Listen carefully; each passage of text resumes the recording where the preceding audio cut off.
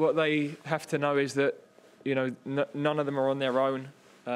We win and lose as a team, and the penalty takers are my call. You know, we've worked on them in training. That's my decision. That's not down to the players.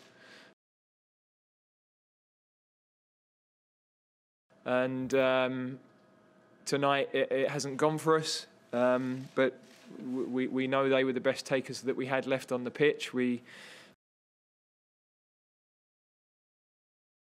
tried to get those players onto the pitch. We'd already had to take a couple off during the game itself.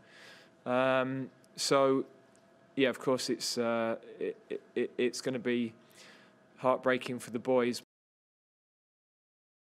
But they're not to blame for that. That's my call as the coach.